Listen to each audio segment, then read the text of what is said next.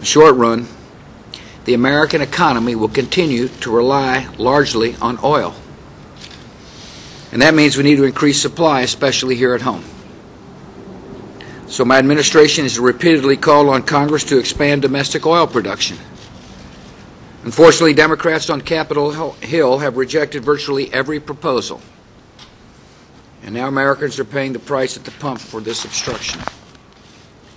Congress must face a hard reality.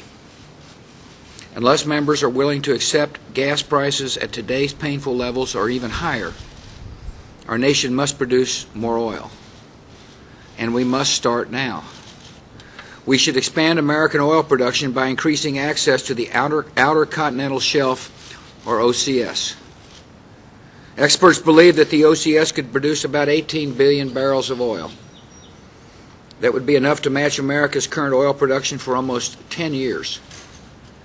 The problem is that Congress has restricted access to key parts of the OCS since the early 1980s. Since then, advances in technology have made it possible to conduct oil exploration in the OCS that is out of sight, protects coral reefs and habitats, and protects against oil spills. With these advances and a dramatic increase in oil prices, congressional restrictions on OCS exploration have become outdated and counterproductive.